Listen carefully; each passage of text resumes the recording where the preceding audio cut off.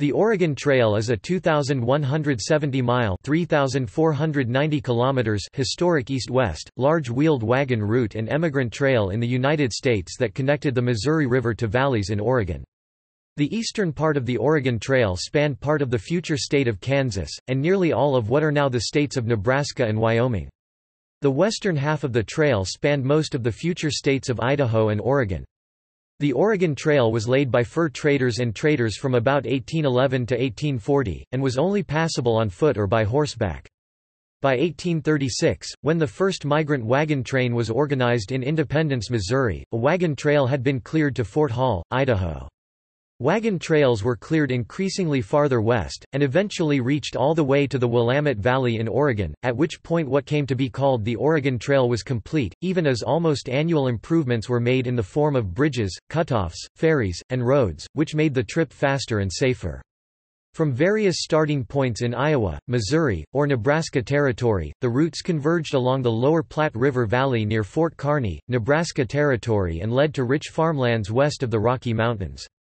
From the early to mid-1830s and particularly through the years 1846 to 69, the Oregon Trail and its many offshoots were used by about 400,000 settlers, farmers, miners, ranchers, and business owners and their families. The eastern half of the trail was also used by travelers on the California Trail from 1843, Mormon Trail from 1847, and Bozeman Trail from 1863, before turning off to their separate destinations. Use of the trail declined as the first transcontinental railroad was completed in 1869, making the trip west substantially faster, cheaper, and safer. Today, modern highways, such as Interstate 80 and Interstate 84, follow parts of the same course westward and pass through towns originally established to serve those using the Oregon Trail. History.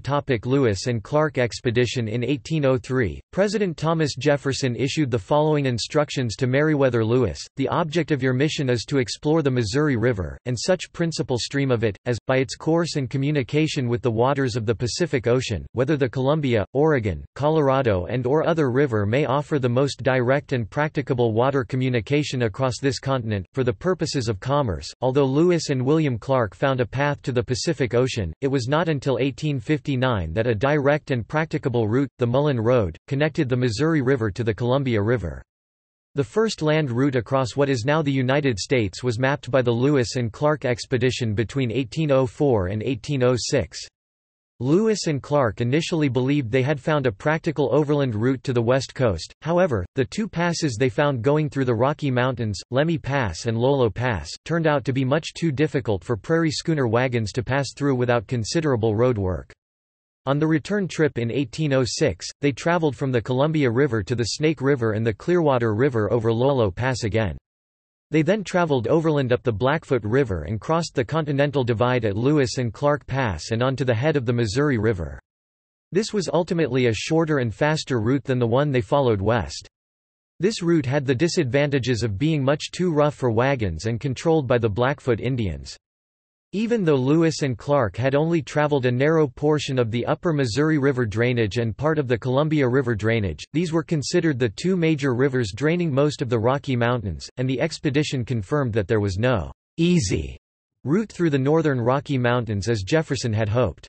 Nonetheless, this famous expedition had mapped both the eastern and western river valleys, Platte and Snake Rivers, that bookend the route of the Oregon Trail and other emigrant trails across the Continental Divide. They just had not located the South Pass or some of the interconnecting valleys later used in the high country. They did show the way for the mountain men, who within a decade would find a better way across, even if it was not to be an easy way. Pacific Fur Company. Founded by John Jacob Astor as a subsidiary of his American Fur Company (AFC) in 1810, the Pacific Fur Company (PFC) operated in the Pacific Northwest in the ongoing North American fur trade. Two movements of PFC employees were planned by Astor, one detachment to be sent to the Columbia River by the Tonquin and the other overland under an expedition led by Wilson Price Hunt. Hunt and his party were to find possible supply routes and trapping territories for further fur trading posts. Upon arriving at the river in March 1811, the Tonquin crew began construction of what became Fort Astoria. The ship left supplies and men to continue work on the station and ventured north up the coast to Clayoquot Sound for a trading expedition. While anchored there, Jonathan Thorne insulted an elder Tlaokaht who was previously elected by the natives to negotiate a mutually satisfactory price for animal pelts. Soon after, the vessel was attacked and overwhelmed by the indigenous Clayoquot, killing most of the crew except its Quinault interpreter, who later told the PFC management at Fort Astoria of the destruction. The next day, the ship was blown up by surviving crew members. Under Hunt, fearing attack by the Niitsitapi, the overland expedition veered south of Lewis and Clark's route into what is now Wyoming and in the process passed across Union Pass and into Jackson Hole, Wyoming. From there they went over the Teton Range via Teton Pass and then down to the Snake River into modern Idaho. They abandoned their horses at the Snake River, made dugout canoes, and attempted to use the river for transport. After a few days' travel they soon discovered that steep canyons, waterfalls and impassable rapids made travel by river impossible. Too far from their horses to retrieve them, they had to cache most of their goods and walk the rest of the way to the Columbia River, where they made new boats and traveled to the newly established Fort Astoria.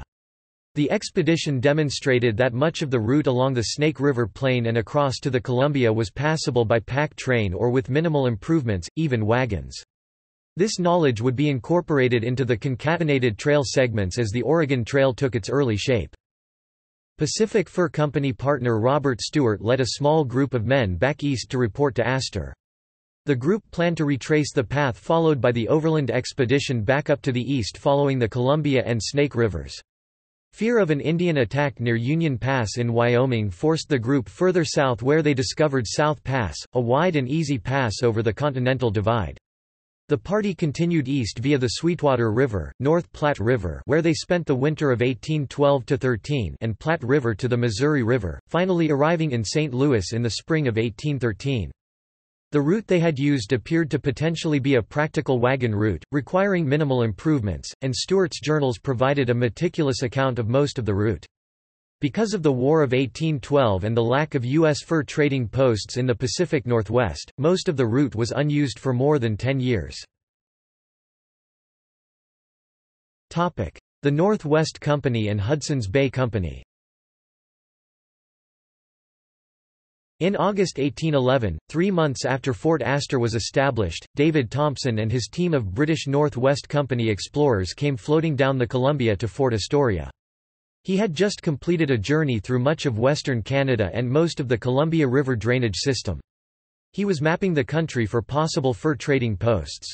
Along the way he camped at the confluence of the Columbia and Snake Rivers and posted a notice claiming the land for Britain and stating the intention of the Northwest Company to build a fort on the site. Fort Nez Perces was later established there. Astor, concerned the British Navy would seize their forts and supplies in the War of 1812, sold to the Northwest Company in 1812 their forts, supplies and furs on the Columbia and Snake River. The Northwest Company started establishing more forts and trading posts of its own. By 1821, when armed hostilities broke out with its Hudson's Bay Company (HBC) rivals, the Northwest Company was pressured by the British government to merge with the HBC. The HBC had nearly a complete monopoly on trading and most governing issues in the Columbia District, or Oregon Country as it was referred to by the Americans, and also in Rupert's Land. That year the British Parliament passed a statute applying the laws of Upper Canada to the district and giving the HBC power to enforce those laws. From 1812 to 1840, the British, through the HBC, had nearly complete control of the Pacific Northwest and the western half of the Oregon Trail. In theory, the Treaty of Ghent, which ended the War of 1812, restored possession of Oregon Territory to the United States. Joint occupation of the region was formally established by the Anglo-American Convention of 1818. The British, through the HBC, tried to discourage any U.S. trappers, traders and settlers from work or settlement in the Pacific Northwest. By overland travel, American missionaries and early settlers, initially mostly ex-trappers, started showing up in Oregon around 1824. Although officially the HBC discouraged settlement because it interfered with its lucrative fur trade, its chief factor at Fort Vancouver, John McLaughlin, gave substantial help, including employment, until they could get established. In the early 1840s thousands of American settlers arrived and soon greatly outnumbered the British settlers in Oregon. McLaughlin, despite working for the HBC, gave help in the form of loans, medical care, shelter, clothing, food, supplies and seed to U.S. emigrants. These new emigrants often arrived in Oregon tired, worn out, nearly penniless, with insufficient food or supplies, just as winter was coming on. McLaughlin would later be hailed as the father of Oregon. The York Factory Express, establishing another route to the Oregon Territory, evolved from an earlier express brigade used by the Northwest Company between Fort Astoria and Fort William, Ontario on Lake Superior.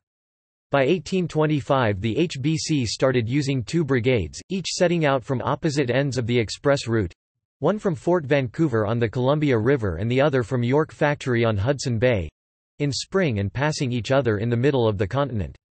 This established a quick, about 100 days for 2,600 miles (4,200 kilometers) one way, to resupply its forts and fur trading centers as well as collecting the furs the posts had bought and transmitting messages between Fort Vancouver and York Factory on Hudson Bay.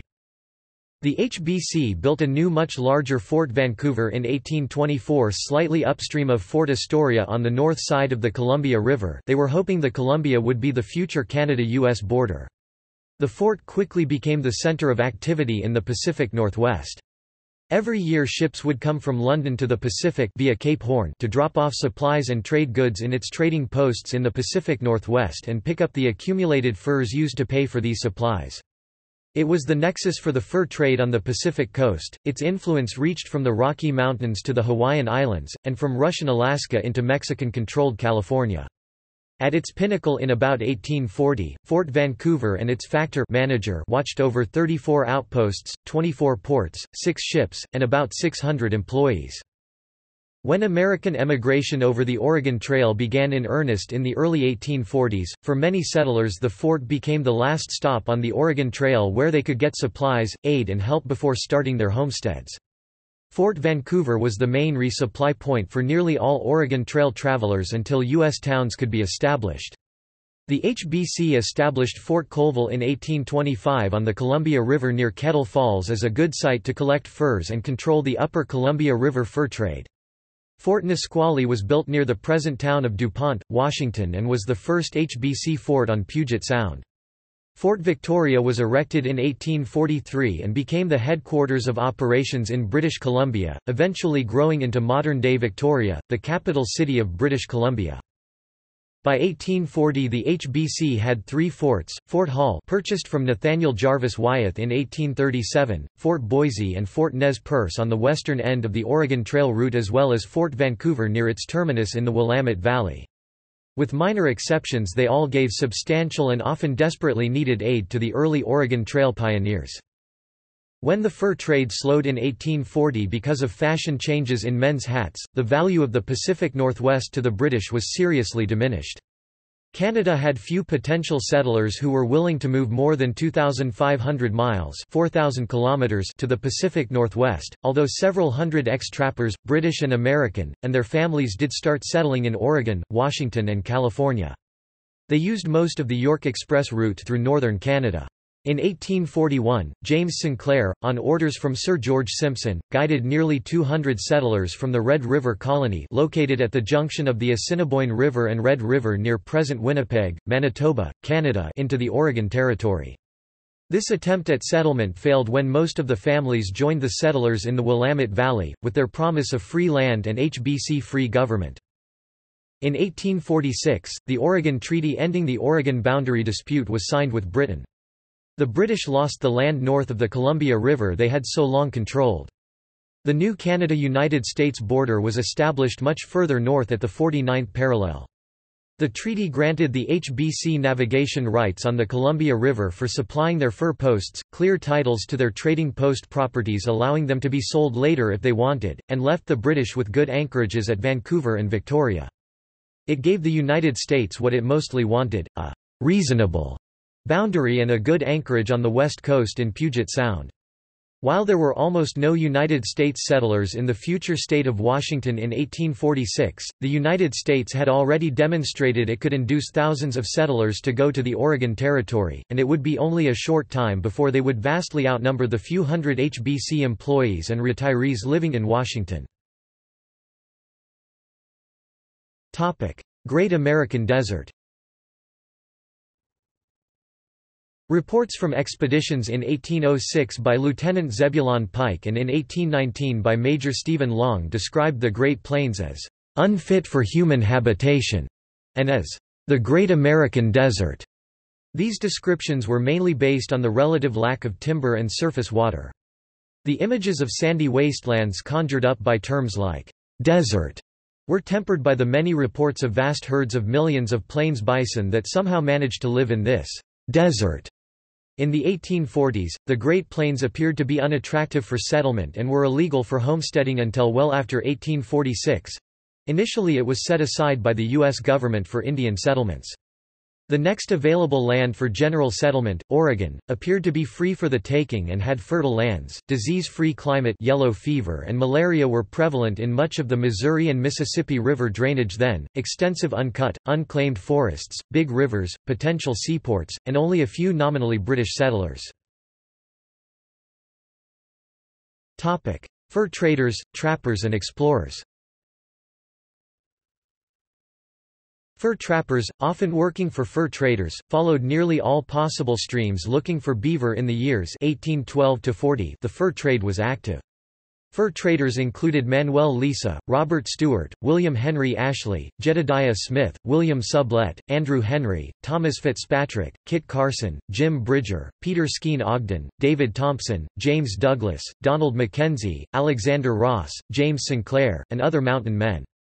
Besides discovering and naming many of the rivers and mountains in the Intermountain West and Pacific Northwest, they often kept diaries of their travels and were available as guides and consultants when the trail started to become open for general travel. The fur trade business wound down to a very low level just as the Oregon Trail traffic seriously began around 1840. In fall of 1823, Jedediah Smith and Thomas Fitzpatrick led their trapping crew south from the Yellowstone River to the Sweetwater River. They were looking for a safe location to spend the winter. Smith reasoned since the Sweetwater flowed east it must eventually run into the Missouri River. Trying to transport their extensive fur collection down the Sweetwater and North Platte River, they found after a near-disastrous canoe crash that the rivers were too swift and rough for water passage. On July 4, 1824, they cached their furs under a dome of rock they named Independence Rock and started their long trek on foot to the Missouri River. Upon arriving back in a settled area they bought pack horses on credit and retrieved their furs. They had rediscovered the route that Robert Stewart had taken in 1813—11 years before. Thomas Fitzpatrick was often hired as a guide when the fur trade dwindled in 1840. Jedediah Smith was killed by Indians around 1831. Up to 3,000 mountain men were trappers and explorers, employed by various British and United States fur companies or working as free trappers, who roamed the North American Rocky Mountains from about 1810 to the early 1840s.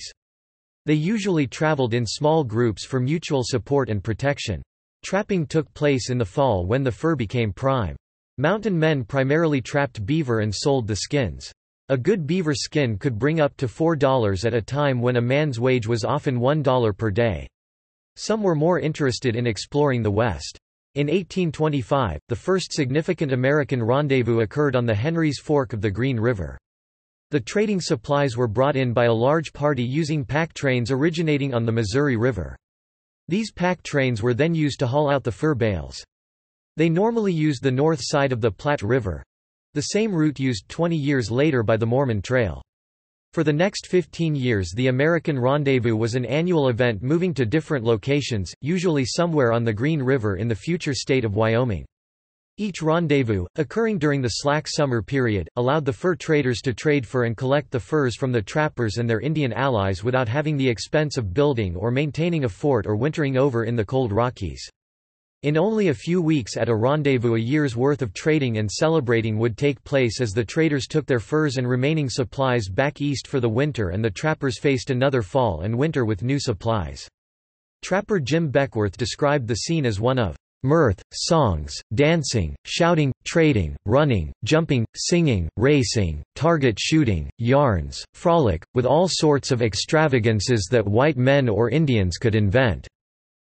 In 1830, William Sublette brought the first wagons carrying his trading goods up the Platte, North Platte, and Sweetwater rivers before crossing over South Pass to a fur trade rendezvous on the Green River near the future town of Big Piney, Wyoming. He had a crew that dug out the gullies and river crossings and cleared the brush where needed. This established that the eastern part of most of the Oregon Trail was passable by wagons. In the late 1830s, the HBC instituted a policy intended to destroy or weaken the American fur trade companies. The HBC's annual collection and resupply Snake River expedition was transformed to a trading enterprise.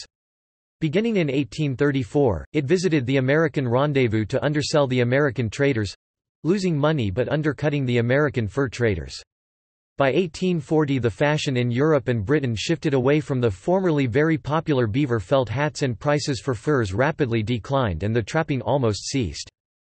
Fur traders tried to use the Platte River, the main route of the eastern Oregon Trail, for transport but soon gave up in frustration as its many channels and islands combined with its muddy waters were too shallow, crooked and unpredictable to use for water transport.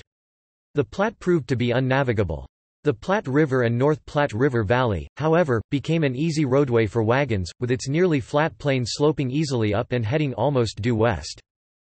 There were several U.S. government-sponsored explorers who explored part of the Oregon Trail and wrote extensively about their explorations. Captain Benjamin Bonneville on his expedition of 1832 to 1834 explored much of the Oregon Trail and brought wagons up the Platte, North Platte, Sweetwater route across South Pass to the Green River in Wyoming. He explored most of Idaho and the Oregon Trail to the Columbia. The account of his explorations in the West was published by Washington Irving in 1838. John C. Fremont of the U.S. Army's Corps of Topographical Engineers and his guide Kit Carson led 3 expeditions from 1842 to 1846 over parts of California and Oregon. His explorations were written up by him and his wife Jessie Benton Fremont and were widely published. The first detailed map of California and Oregon were drawn by Fremont and his topographers and cartographers in about 1848. Missionaries. In 1834, the Dalles Methodist Mission was founded by Reverend Jason Lee just east of Mount Hood on the Columbia River. In 1836, Henry H. Spalding and Marcus Whitman traveled west to establish the Whitman Mission near modern-day Walla Walla, Washington. The party included the wives of the 2 men, Narcissa Whitman and Eliza Hart Spalding, who became the first European-American women to cross the Rocky Mountains. En route, the party accompanied American fur traders going to the 1836 rendezvous on the Green River in Wyoming and then joined Hudson's Bay Company fur traders traveling west to Fort Nez Perce, also called Fort Walla Walla. The group was the first to travel in wagons all the way to Fort Hall, where the wagons were abandoned at the urging of their guides. They used pack animals for the rest of the trip to Fort Walla Walla and then floated by boat to Fort Vancouver to get supplies before returning to start their missions. Other missionaries, mostly husband and wife teams using wagon and pack trains, established missions in the Willamette Valley, as well as various locations in the future states of Washington, Oregon, and Idaho. Early emigrants. On May 1, 1839, a group of 18 men from Peoria, Illinois, set out with the intention of colonizing the Oregon country on behalf of the United States of America and drive out the HBC operating there. The men of the Peoria Party were among the first pioneers to traverse most of the Oregon Trail. The men were initially led by Thomas J. Farnham and called themselves the Oregon Dragoons. They carried a large flag emblazoned with their motto, "Oregon or the Grave." Although the group split up near Bent's Fort on the South Platte and Farnham was deposed as leader, 9 of their members eventually did reach Oregon. In September 1840, Robert Newell, Joseph L. Meek, and their families reached Fort Walla Walla with 3 wagons that they had driven from Fort Hall. Their wagons were the first to reach the Columbia River overland, and they opened the final leg of Oregon Trail to wagon traffic. In 1841, the Bartleson-Bidwell Party was the first emigrant group credited with using the Oregon Trail to emigrate west. The group set out for California, but about half the party left the original group at Soda Springs, Idaho, and proceeded to the Willamette Valley in Oregon, leaving their wagons at Fort Hall. On May 16, 1842, the second organized wagon train set out from Elm Grove, Missouri, with more than 100 pioneers. The party was led by Elijah White. The group broke up after passing Fort Hall, with most of the single men hurrying ahead and the families following later. Great Migration of 1843.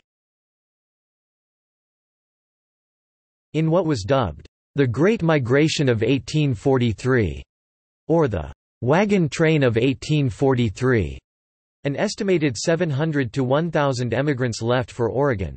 They were led initially by John Gant, a former U.S. Army captain and fur trader who was contracted to guide the train to Fort Hall for $1 per person. The winter before, Marcus Whitman had made a brutal mid-winter trip from Oregon to St. Louis to appeal a decision by his mission backers to abandon several of the Oregon missions. He joined the wagon train at the Platte River for the return trip. When the pioneers were told at Fort Hall by agents from the Hudson's Bay Company that they should abandon their wagons there and use pack animals the rest of the way, Whitman disagreed and volunteered to lead the wagons to Oregon. He believed the wagon trains were large enough that they could build whatever road improvements they needed to make the trip with their wagons. The biggest obstacle they faced was in the Blue Mountains of Oregon, where they had to cut and clear a trail through heavy timber. The wagons were stopped at the Dalles, Oregon, by the lack of a road around Mount Hood. The wagons had to be disassembled and floated down the treacherous Columbia River, and the animals herded over the rough Lolo Trail to get by Mount Hood. Nearly all of the settlers in the 1843 wagon trains arrived in the Willamette Valley by early October. A passable wagon trail now existed from the Missouri River to the Dalles. In 1846, the Barlow Road was completed around Mount Hood, providing a rough but completely passable wagon trail from the Missouri River to the Willamette Valley, about 2,000 miles (3,200 kilometers). Oregon country. In 1843, settlers of the Willamette Valley drafted the Organic Laws of Oregon, organizing land claims within the Oregon country. Married couples were granted at no cost except for the requirement to work and improve the land up to 640 acres (2.6 square kilometers) a section or square mile, and unmarried settlers could claim 320 acres (1.3 square kilometers). As the group was a provisional government with no authority, these claims were not valid under United States or British law, but they were eventually honored by the United States in the Donation Land Act of 1850. The Donation Land Act provided for married settlers to be granted 320 acres (1.3 square kilometers) and unmarried settlers 160 acres (0.65 square kilometers). Following the expiration of the act in 1854, the land was no longer free but cost $1.25 per acre, $3.09 per hectare, with a limit of 320 acres (1.3 square kilometers), the same as most other unimproved government land. Women on the Overland Trail. Consensus interpretations, as found in John Faragher's book, Women and Men on the Overland Trail 1979, held that men and women's power within marriage was uneven. This meant that women did not experience the trail as liberating, but instead only found harder work than they had handled back east. However, feminist scholarship, by historians such as Lillian Schlissel, Sandra Myers, and Glenda Riley, suggests men and women did not view the West and Western migration in the same way. Whereas men might deem the dangers of the trail acceptable if there was a strong economic reward at the end, women viewed those dangers as threatening to the stability and survival of the family. Once they arrived at their new Western home, women's public role in building Western communities and participating in the Western economy gave them a greater authority than they had known back east. There was a female frontier that was distinct and different from that experienced by men. Women's diaries kept during their travels or the letters they wrote home once they arrived at their destination supports these contentions. Women wrote with sadness and concern of the numerous deaths along the trail. Anna Maria King wrote to her family in 1845 about her trip to the Luckiamute Valley, Oregon, and of the multiple deaths experienced by her traveling group. But listen to the deaths: Sally Chambers, John King and his wife, their little daughter Electa and their babe, a son 9 months old, and Dylan C. Norton's sister are gone. Mr. A. Fuller lost his wife and daughter Tabitha. 8 of our 2 families have gone to their long home. Similarly, emigrant Martha Gay Masterson, who traveled the trail with her family at the age of 13, mentioned the fascination she and other children felt for the graves and loose skulls they would find near their camps. Anna Maria King, like many other women, also advised family and friends back home of the realities of the trip and offered advice on how to prepare for the trip. Women also reacted and responded, often enthusiastically, to the landscape of the West.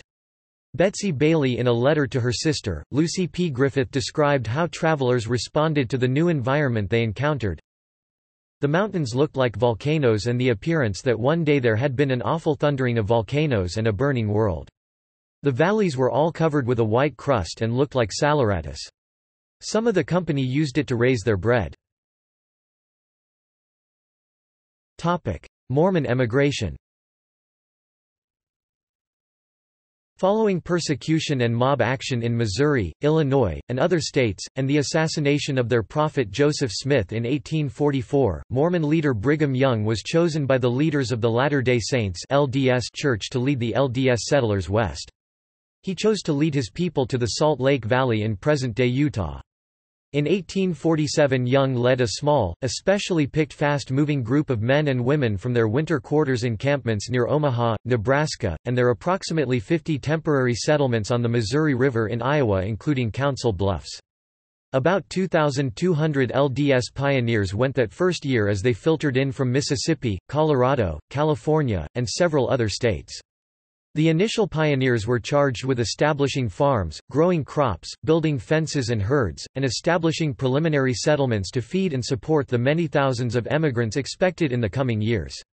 After ferrying across the Missouri River and establishing wagon trains near what became Omaha, the Mormons followed the northern bank of the Platte River in Nebraska to Fort Laramie in present-day Wyoming. They initially started out in 1848 with trains of several thousand emigrants, which were rapidly split into smaller groups to be more easily accommodated at the limited springs and acceptable camping places on the trail. Organized as a complete evacuation from their previous homes, farms, and cities in Illinois, Missouri, and Iowa, this group consisted of entire families with no one left behind. The much larger presence of women and children meant these wagon trains did not try to cover as much ground in a single day as Oregon and California-bound emigrants. Typically taking about 100 days to cover the 1,000 miles (1,600 kilometers) trip to Salt Lake City, the Oregon and California emigrants typically averaged about 15 miles (24 kilometers) per day. In Wyoming, the Mormon emigrants followed the main Oregon, California, Mormon Trail through Wyoming to Fort Bridger, where they split from the main trail and followed and improved the rough path known as Hastings Cutoff, used by the ill-fated Donner Party in 1846. Between 1847 and 1860, over 43,000 Mormon settlers and tens of thousands of travelers on the California Trail and Oregon Trail followed Young to Utah. After 1848, the travelers headed to California or Oregon resupplied at the Salt Lake Valley, and then went back over the Salt Lake Cutoff, rejoining the trail near the future Idaho-Utah border at the City of Rocks in Idaho. Starting in 1855, many of the poorer Mormon travelers made the trek with hand-built handcarts and fewer wagons. Guided by experienced guides, handcarts—pulled and pushed by 2 to 4 people—were as fast as ox-drawn wagons and allowed them to bring 75 to 100 pounds 34 to 45 kilograms of possessions plus some food, bedding, and tents to Utah. Accompanying wagons carried more food and supplies. Upon arrival in Utah, the handcart pioneers were given or found jobs and accommodations by individual Mormon families for the winter until they could become established. About 3,000 out of over 60,000 Mormon pioneers came across with handcarts. Along the Mormon Trail, the Mormon pioneers established a number of ferries and made trail improvements to help later travelers and earn much-needed money.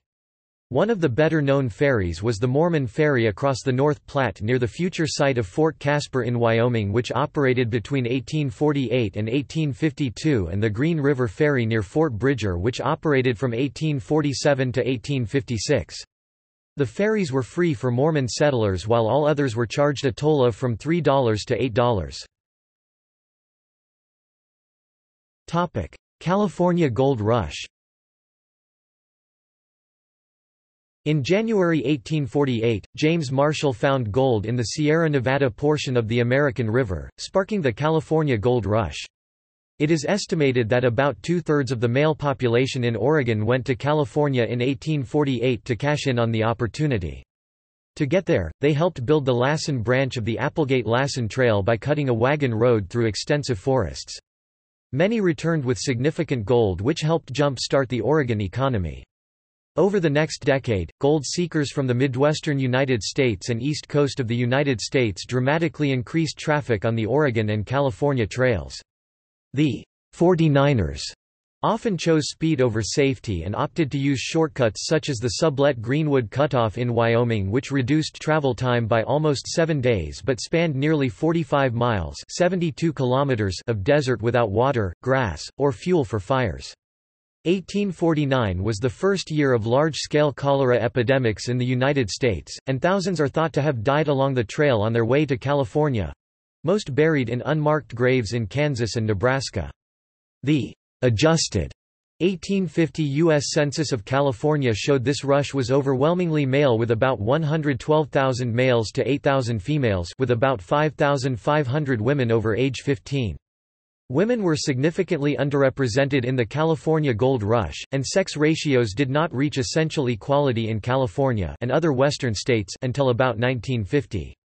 The relative scarcity of women gave them many opportunities to do many more things that were not normally considered women's work of this era. After 1849, the California Gold Rush continued for several years as the miners continued to find about $50 million worth of gold per year at $21 per ounce. Once California was established as a prosperous state, many thousands more emigrated there each year for the opportunities. Later emigration and uses of the trail. The trail was still in use during the Civil War, but traffic declined after 1855 when the Panama Railroad across the Isthmus of Panama was completed. Paddle wheel steamships and sailing ships, often heavily subsidized to carry the mail, provided rapid transport to and from the East Coast and New Orleans, Louisiana, to and from Panama to ports in California and Oregon. Over the years, many ferries were established to help get across the many rivers on the path of the Oregon Trail. Multiple ferries were established on the Missouri River, Kansas River, Little Blue River, Elkhorn River, Loup River, Platte River, South Platte River, North Platte River, Laramie River, Green River, Bear River, two crossings of the Snake River, John Day River, Deschutes River, Columbia River, as well as many other smaller streams. During peak immigration periods, several ferries on any given river often competed for pioneer dollars. These ferries significantly increased speed and safety for Oregon Trail travelers. They increased the cost of traveling the trail by roughly $30 per wagon but increased the speed of the transit from about 160 to 170 days in 1843 to 120 to 140 days in 1860. Ferries also helped prevent death by drowning at river crossings. In April 1859, an expedition of U.S. Corps of Topographical Engineers led by Captain James H. Simpson left Camp Floyd, Utah, to establish an Army supply route across the Great Basin to the eastern slope of the Sierras. Upon return in early August, Simpson reported that he had surveyed the central overland route from Camp Floyd to Genoa, Nevada. This route went through central Nevada, roughly where U.S. Route 50 goes today, and was about 280 miles (450 kilometers) shorter than the standard Humboldt River California Trail route. The Army improved the trail for use by wagons and stagecoaches in 1859 and 1860. Starting in 1860, the American Civil War closed the heavily subsidized Butterfield Overland Mail Stage Southern route through the deserts of the American Southwest. In 1860–61 the Pony Express, employing riders traveling on horseback day and night with relay stations about every 10 miles 16 kilometers to supply fresh horses, was established from St. Joseph, Missouri, to Sacramento, California. The Pony Express built many of their eastern stations along the Oregon, California, Mormon, Bozeman trails and many of their western stations along the very sparsely settled central route across Utah and Nevada. The Pony Express delivered mail summer and winter in roughly 10 days from the Midwest to California. In 1861, John Butterfield, who since 1858 had been using the Butterfield Overland Mail, also switched to the central route to avoid traveling through hostile territories during the American Civil War. George Chorpening immediately realized the value of this more direct route, and shifted his existing mail and passenger line along with their stations from the Northern Route California Trail along the Humboldt River. In 1861, the first transcontinental telegraph also laid its lines alongside the Central Overland Route. Several stage lines were set up carrying mail and passengers that traversed much of the route of the original Oregon Trail to Fort Bridger and from there over the Central Overland Route to California. By traveling day and night with many stations and changes of teams and extensive mail subsidies, these stages could get passengers and mail from the Midwest to California in about 25 to 28 days. These combined stage and pony express stations along the Oregon Trail and Central Route across Utah and Nevada were joined by the first transcontinental telegraph stations and telegraph line, which followed much the same route in 1861 from Carson City, Nevada to Salt Lake City. The Pony Express folded in 1861 as they failed to receive an expected mail contract from the U.S. government, and the telegraph filled the need for rapid east-west communication. This combination wagon, stagecoach, Pony Express, telegraph line route is labeled the Pony Express National Historic Trail on the National Trail Map. From Salt Lake City, the telegraph line followed much of the Mormon, California, Oregon trails to Omaha, Nebraska. After the first transcontinental railroad was completed in 1869, telegraph lines usually followed the railroad tracks as the required relay stations and telegraph lines were much easier to maintain alongside the tracks. Telegraph lines to unpopulated areas were largely abandoned. As the years passed, the Oregon Trail became a heavily used corridor from the Missouri River to the Columbia River. Offshoots of the trail continued to grow as gold and silver discoveries, farming, lumbering, ranching, and business opportunities resulted in much more traffic to many areas. Traffic became two-directional as towns were established along the trail. By 1870, the population in the state served by the Oregon Trail and its offshoots increased by about 350,000 over their 1860 census levels. With the exception of most of the 180,000 population increase in California, most of these people living away from the coast traveled over parts of the Oregon Trail and its many extensions and cutoffs to get to their new residences. Even before the famous Texas cattle drives after the Civil War, the trail was being used to drive herds of thousands of cattle, horses, sheep, and goats from the Midwest to various towns and cities along the trails. According to studies by trail historian John Unruh, the livestock may have been as plentiful or more plentiful than the immigrants in many years. In 1852, there were even records of a 1,500 turkey drive from Illinois to California. The main reason for this livestock traffic was the large cost discrepancy between livestock in the Midwest and at the end of the trail in California, Oregon, or Montana. They could often be bought in the Midwest for about 1/3 to 1/10 what they would fetch at the end of the trail. Large losses could occur and the drovers would still make significant profit. As the emigrant travel on the trail declined in later years and after livestock ranches were established at many places along the trail, large herds of animals often were driven along part of the trail to get to and from markets. Trail decline. The first transcontinental railroad was completed in 1869, providing faster, safer, and usually cheaper travel east and west. The journey took 7 days and cost as little as $65 or $1,189.39 in 2016 dollars. Some emigrants continued to use the trail well into the 1890s, and modern highways and railroads eventually paralleled large portions of the trail, including U.S. Highway 26, Interstate 84 in Oregon and Idaho, and Interstate 80 in Nebraska. Contemporary interest in the overland trek has prompted the states and federal government to preserve landmarks on the trail, including wagon ruts, buildings, and registers, where emigrants carved their names. Throughout the 20th and 21st centuries there have been a number of reenactments of the trek with participants wearing period garments and traveling by wagon. Routes. As the trail developed, it became marked by many cutoffs and shortcuts from Missouri to Oregon.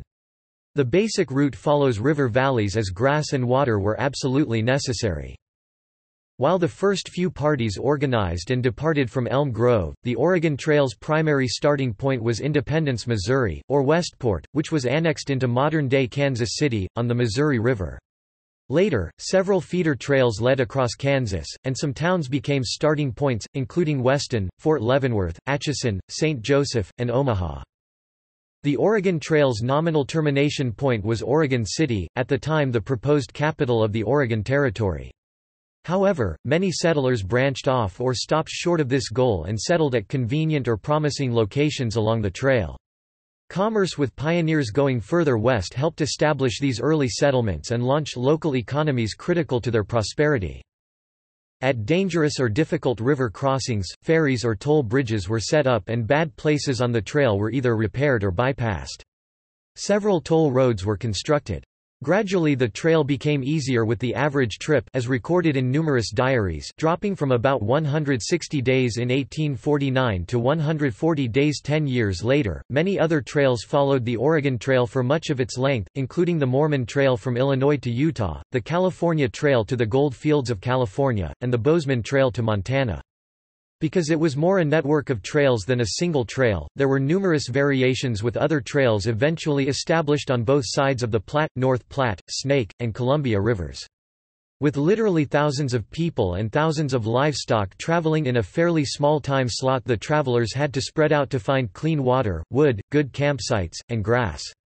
The dust kicked up by the many travelers was a constant complaint, and where the terrain would allow it there may have been between 20 and 50 wagons traveling abreast. Remnants of the trail in Kansas, Nebraska, Wyoming, Idaho, and Oregon have been listed on the National Register of Historic Places, and the entire trail is a designated National Historic Trail. Missouri. Initially, the main jumping-off point was the common head of the Santa Fe Trail and Oregon Trail, Independence, and Kansas City. Travelers starting in Independence had to ferry across the Missouri River. After following the Santa Fe Trail to near present-day Topeka, they ferried across the Kansas River to start the trek across Kansas and points west. Another busy jumping-off point was St. Joseph, established in 1843. In its early days, St. Joseph was a bustling outpost and rough frontier town, serving as one of the last supply points before heading over the Missouri River to the frontier. St. Joseph had good steamboat connections to St. Louis and other ports on the combined Ohio, Missouri, and Mississippi River systems. During the busy season there were several ferry boats and steamboats available to transport travelers to the Kansas shore where they started their travels westward. Before the Union Pacific Railroad was started in 1865, St. Joseph was the westernmost point in the United States accessible by rail. Other towns used as supply points in Missouri included Old Franklin, Arrow Rock, and Fort Osage. Iowa. In 1803, President Thomas Jefferson obtained from France the Louisiana Purchase for $15 million, equivalent to about $230 million today, which included all the land drained by the Missouri River and roughly doubled the size of U.S. territory. The future states of Iowa and Missouri, located west of the Mississippi River and east of Missouri River, were part of this purchase. The Lewis and Clark expedition stopped several times in the future state of Iowa on their 1805–1806 expedition to the west coast. A disputed 1804 treaty between Quashquame and William Henry Harrison, future 9th President of the U.S., that surrendered much of the future state of Illinois to the U.S. enraged many Sauk Indians and led to the 1832 Black Hawk War. As punishment for the uprising, and as part of a larger settlement strategy, treaties were subsequently designed to remove all Indians from Iowa Territory. Some settlers started drifting into Iowa in 1833.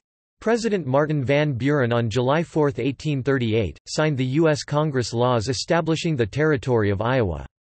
Iowa was located opposite the junction of the Platte and Missouri rivers and was used by some of the fur trapper rendezvous traders as a starting point for their supply expeditions. In 1846 the Mormons, expelled from Nauvoo, Illinois, traversed Iowa on part of the Mormon Trail and settled temporarily in significant numbers on the Missouri River in Iowa and the future state of Nebraska at their winter quarters near the future city of Omaha, Nebraska. See Missouri River Settlements 1846–1854. The Mormons established about 50 temporary towns including the town of Canesville, Iowa, renamed Council Bluffs in 1852, on the east bank of the Missouri River opposite the mouth of the Platte River. For those travelers to Oregon, California, and Utah who were bringing their teams to the Platte River Junction, Kanesville and other towns became major jumping-off places and supply points. In 1847 the Mormons established 3 ferries across the Missouri River and others established even more ferries for the spring start on the trail. In the 1850 census there were about 8,000 mostly Mormons tabulated in the large Pottawatomie County, Iowa District 21. The original Pottawatomie County was subsequently made into 5 counties and parts of several more. By 1854 most of the Mormon towns, farms and villages were largely taken over by non-Mormons as they abandoned them or sold them for not much and continued their migration to Utah. After 1846 the towns of Council Bluffs, Iowa, Omaha Est, 1852, and other Missouri River towns became major supply points and jumping-off places for travelers on the Mormon, California, Oregon, and other trails west. Kansas. Starting initially in Independence, Missouri, or Kansas City in Missouri, the initial trail follows the Santa Fe Trail into Kansas south of the Wakarusa River. After crossing Mount Oriat at Lawrence, the trail crosses the Kansas River by ferry or boats near Topeka and crossed the Wakarusa and Black Vermilion rivers by ferries. After the Black Vermilion River the trail angles northwest to Nebraska paralleling the Little Blue River until reaching the south side of the Platte River. Travel by wagon over the gently rolling Kansas countryside was usually unimpeded except where streams had cut steep banks. There a passage could be made with a lot of shovel work to cut down the banks or the travelers could find an already established crossing. Nebraska. Those emigrants on the eastern side of the Missouri River in Missouri or Iowa used ferries and steamboats fitted out for ferry duty to cross into towns in Nebraska. Several towns in Nebraska were used as jumping-off places, with Omaha eventually becoming a favorite after about 1855. Fort Kearny Est, 1848, is about 200 miles (320 kilometers) from the Missouri River, and the trail and its many offshoots nearly all converged close to Fort Kearny as they followed the Platte River west. The Army-maintained fort was the first chance on the trail to buy emergency supplies, do repairs, get medical aid, or mail a letter. Those on the north side of the Platte could usually wade the shallow river if they needed to visit the fort. The Platte River and the North Platte River in the future states of Nebraska and Wyoming typically had many channels and islands and were too shallow, crooked, muddy and unpredictable for travel even by canoe. The Platte as it pursued its braided paths to the Missouri River was too thin to plow and too thick to drink.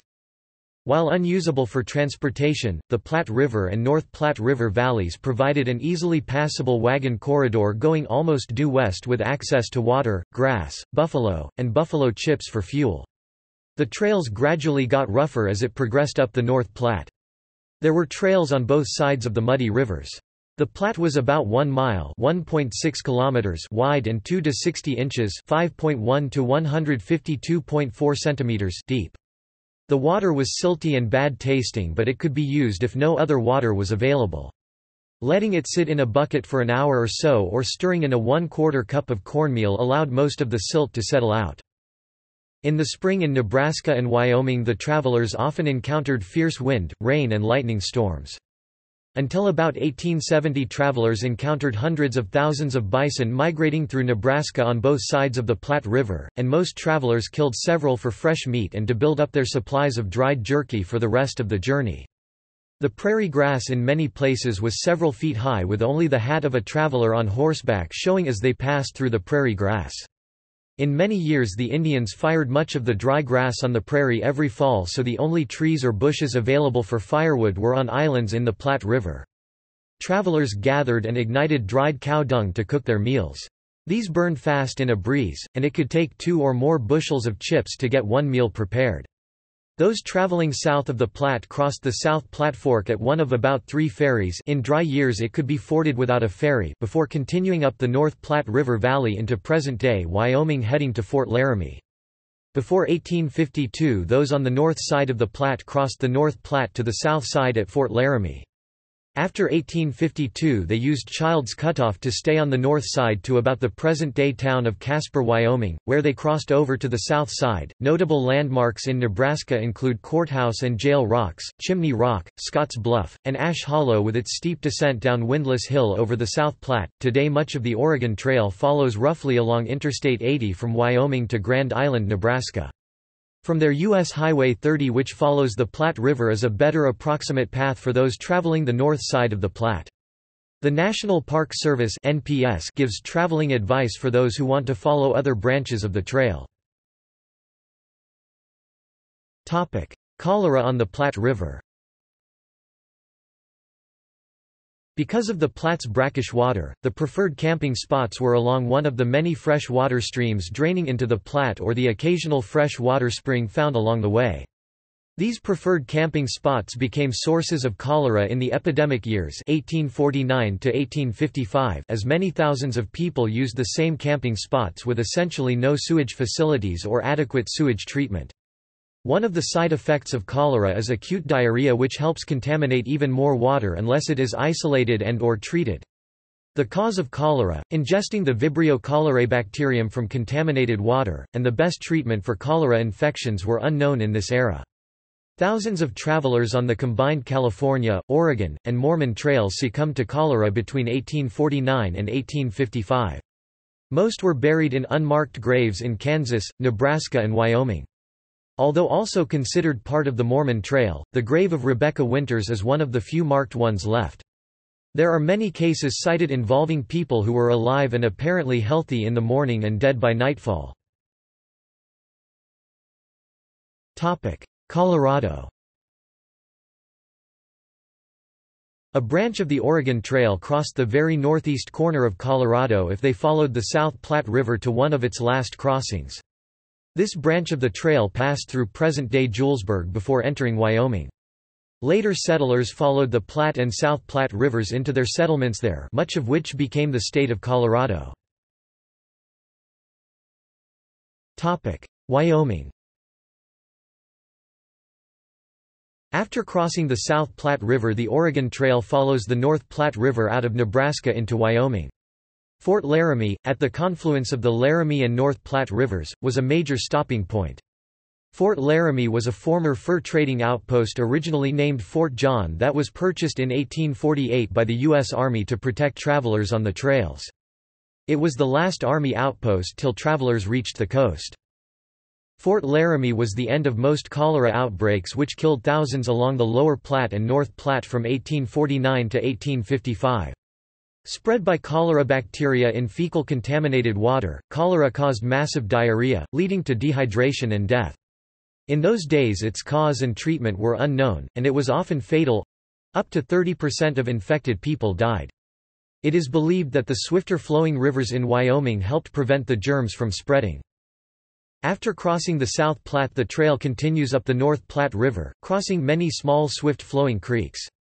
As the North Platte veers to the south, the trail crosses the North Platte to the Sweetwater River Valley, which heads almost due west. Independence Rock is on the Sweetwater River.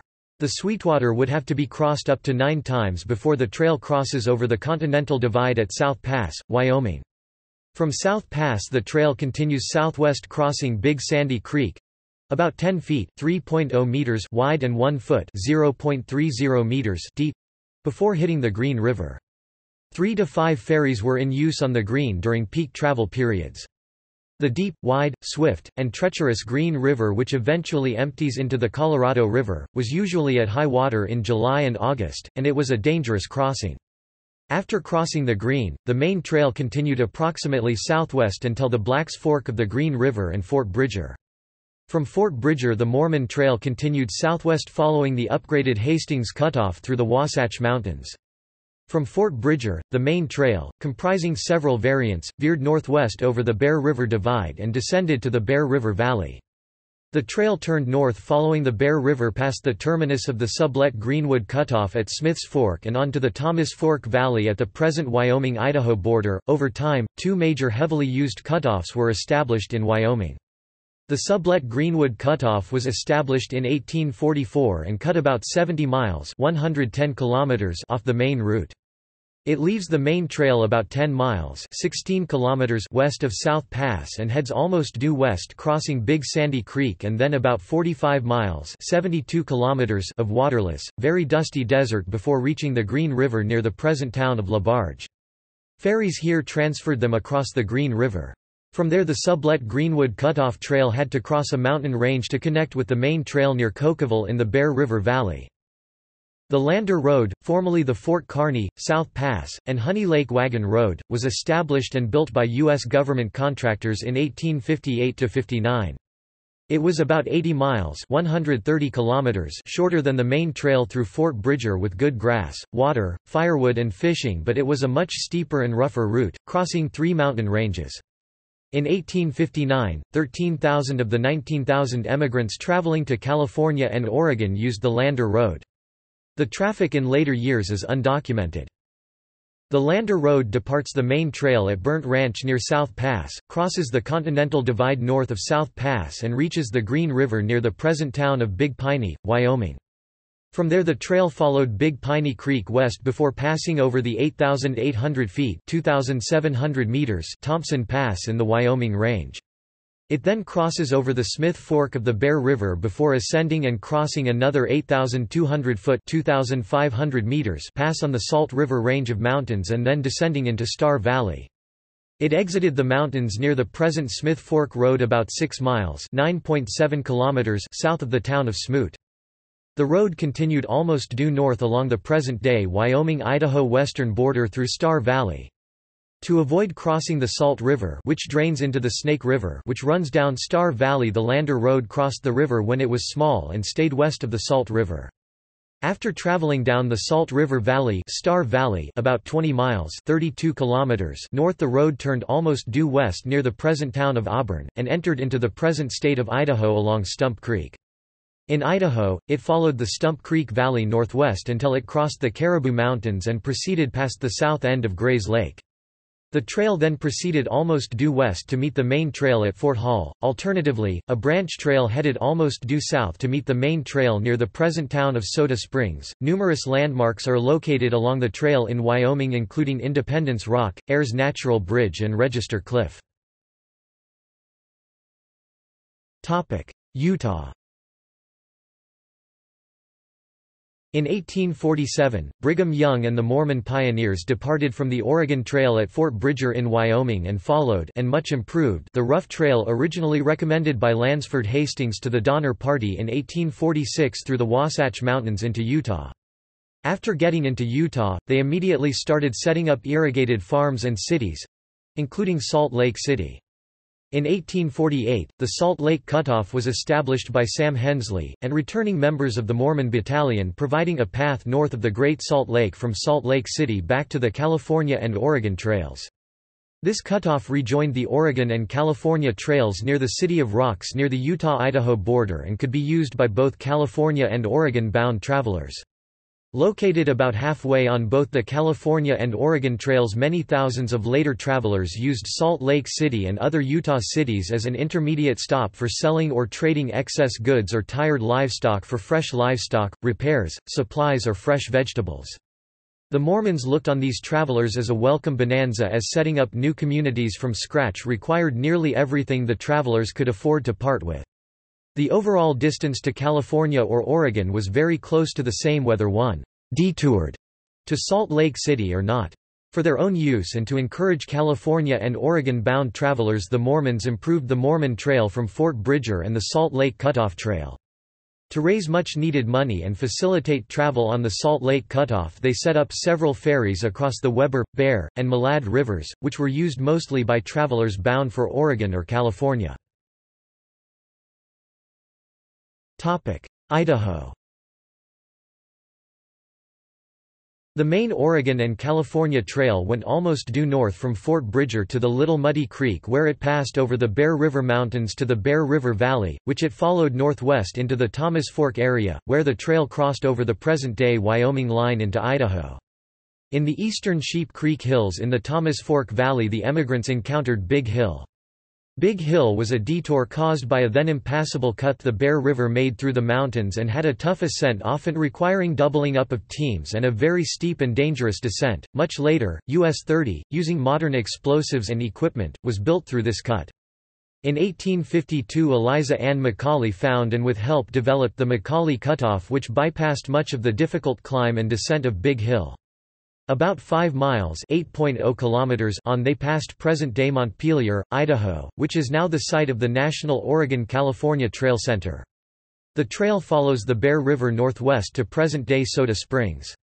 The springs here were a favorite attraction of the pioneers who marveled at the hot carbonated water and chugging steamboat springs. Many stopped and did their laundry in the hot water as there was usually plenty of good grass and fresh water available.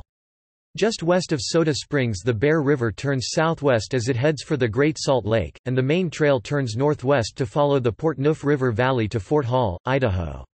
Fort Hall was an old fur trading post located on the Snake River. It was established in 1832 by Nathaniel Jarvis Wyeth and Company and later sold in 1837 to the Hudson's Bay Company.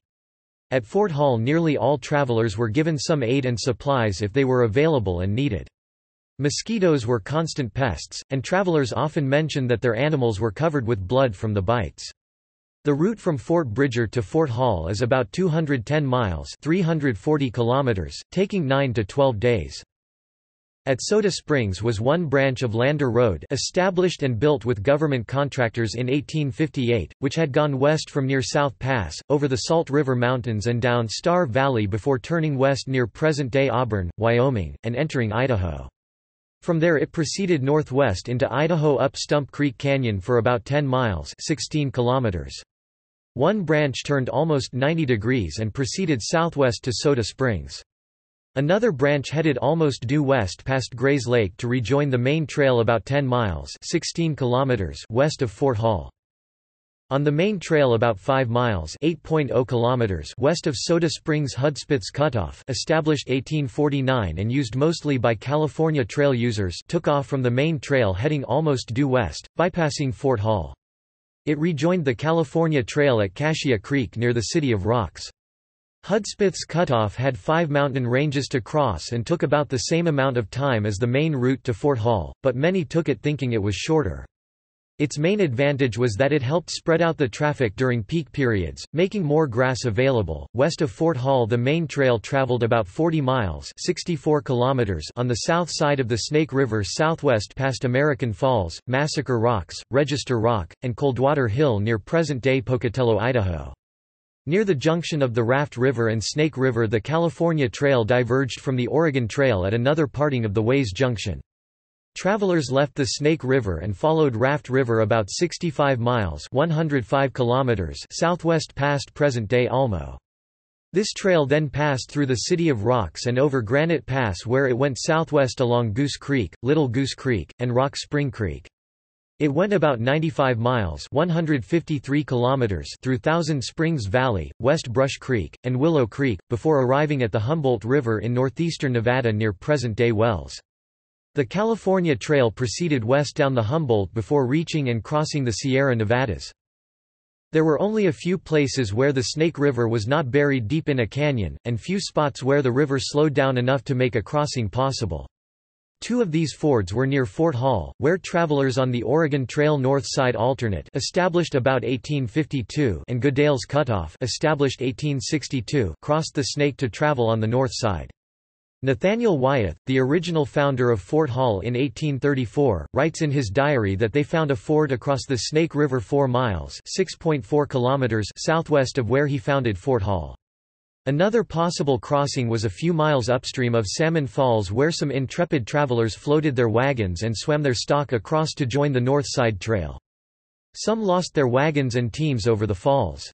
The trails on the north side joined the trail from Three Island Crossing about 17 miles (27 kilometers) west of Glenn's Ferry on the north side of the Snake River. Goodale's Cutoff, established in 1862 on the north side of the Snake River, formed a spur of the Oregon Trail. This cutoff had been used as a pack trail by Indians and fur traders, and emigrant wagons traversed parts of the eastern section as early as 1852. After crossing the Snake River, the 230-mile (370 km) cutoff headed north from Fort Hall toward Big Southern Butte following the Lost River part of the way. It passed near the present-day town of Arco, Idaho, and wound through the northern part of what is now Craters of the Moon National Monument. From there it went southwest to Camas Prairie and ended at Old Fort Boise on the Boise River. This journey typically took 2 to 3 weeks and was noted for its very rough lava terrain and extremely dry climate, which tended to dry the wooden wheels on the wagons, causing the iron rims to fall off the wheels. Loss of wheels caused many wagons to be abandoned along the route. It rejoined the main trail east of Boise. Goodale's Cutoff is visible at many points along US 20, US 26, and US 93 between Craters of the Moon National Monument and Cary.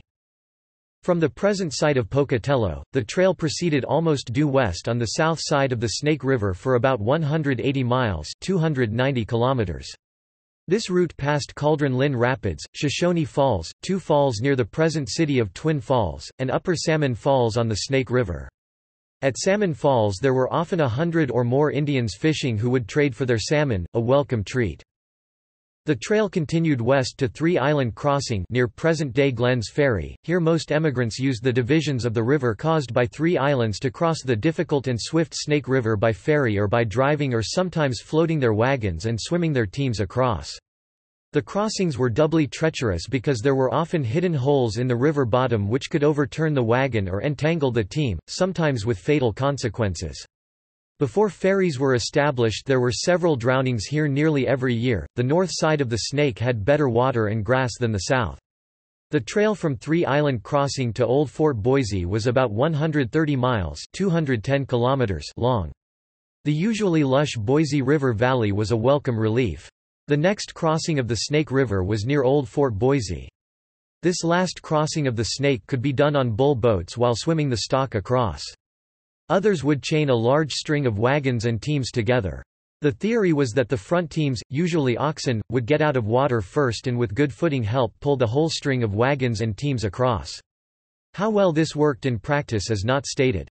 Often young Indian boys were hired to drive and ride the stock across the river. They knew how to swim, unlike many pioneers. In present-day Idaho, I-84 roughly follows the Oregon Trail from the Idaho-Oregon state border at the Snake River. Approximately 7 miles (11 kilometers) east of DeClos in present-day rural Cassia County, I-84 meets the western terminus of the western section of I-86. I-86 heads east, then northeast to American Falls and Pocatello following the Oregon Trail, while I-84 heads southeast to the state border with Utah. US 30 roughly follows the path of the Oregon Trail from Pocatello to Montpelier. Starting in about 1848, the south alternate of Oregon Trail, also called the Snake River Cutoff, was developed as a spur off the main trail. It bypassed the Three Island Crossing and continued traveling down the south side of the Snake River. It rejoined the trail near present-day Ontario, Oregon. It hugged the southern edge of the Snake River Canyon and was a much rougher trail with poorer water and grass, requiring occasional steep descents and ascents with the animals down into the Snake River Canyon to get water. Travelers on this route avoided two dangerous crossings of the Snake River. In present-day Idaho, the state highway ID-78 roughly follows the path of the south alternate route of the Oregon Trail. In 1869, the Central Pacific established Kelton, Utah as a railhead, and the terminus of the Western Mail was moved from Salt Lake City. The Kelton Road became important as a communication and transportation road to the Boise Basin. Boise has 21 monuments in the shape of obelisks along its portion of the Oregon Trail. Oregon. Once across the Snake River ford near Old Fort Boise, the weary travelers traveled across what would become the state of Oregon. The trail then went to the Malheur River and then past Farewell Bend on the Snake River, up the Burnt River Canyon and northwest to the Grande Ronde Valley near present-day La Grande before coming to the Blue Mountains. In 1843, settlers cut a wagon road over these mountains, making them passable for the first time to wagons. The trail went to the Whitman Mission near Fort Nez Perces in Washington until 1847, when the Whitmans were killed by Native Americans. At Fort Nez Perce some built rafts or hired boats and started down the Columbia, others continued west in their wagons until they reached the Dalles. After 1847 the trail bypassed the closed Mission and headed almost due west to present-day Pendleton, Oregon, crossing the Umatilla River, John Day River, and Deschutes River before arriving at the Dalles. Interstate 84 in Oregon roughly follows the original Oregon Trail from Idaho to the Dalles. Arriving at the Columbia at the Dalles and stopped by the Cascade Mountains and Mount Hood, some gave up their wagons or disassembled them and put them on boats or rafts for a trip down the Columbia River. Once they transited the Cascades Columbia River Gorge with its multiple rapids and treacherous winds, they would have to make the 1.6-mile (2.6 kilometers) portage around the Cascade Rapids before coming out near the Willamette River where Oregon City was located. The pioneers' livestock could be driven around Mount Hood on the narrow, crooked and rough Lolo Pass. Several Oregon Trail branches and route variations led to the Willamette Valley. The most popular was the Barlow Road, which was carved through the forest around Mount Hood from the Dalles in 1846 as a toll road at $5 per wagon and 10 cents per head of livestock. It was rough and steep with poor grass but still cheaper and safer than floating goods, wagons and family down the dangerous Columbia River. In Central Oregon, there was the Santiam Wagon Road, established 1861, which roughly parallels Oregon Highway 20 to the Willamette Valley.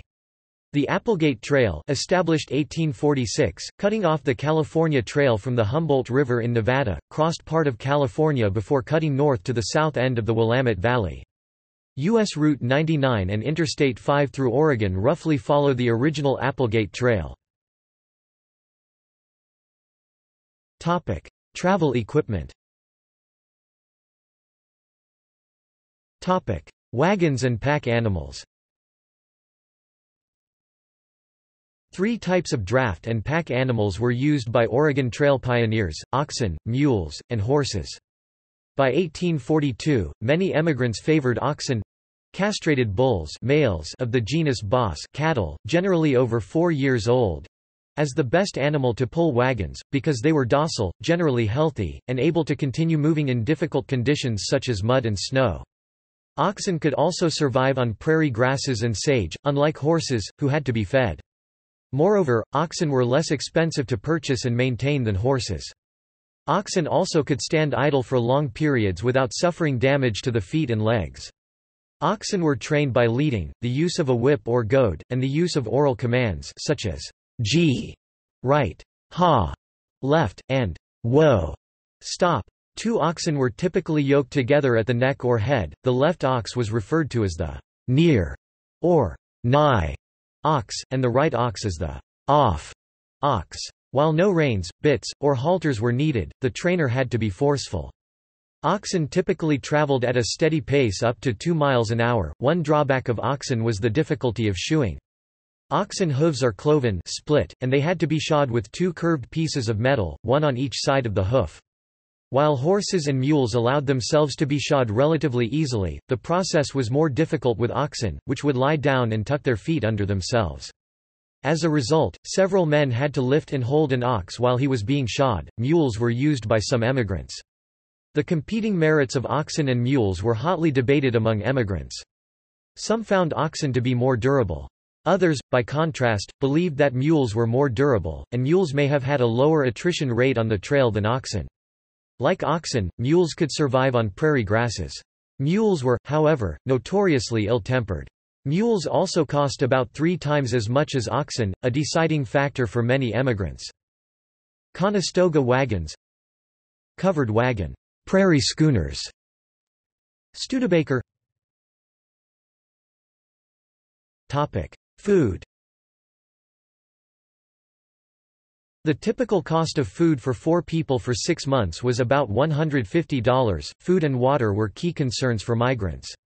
Wagons typically carried at least one large water keg, and guidebooks available from the 1840s and later gave similar advice to migrants on what food to take.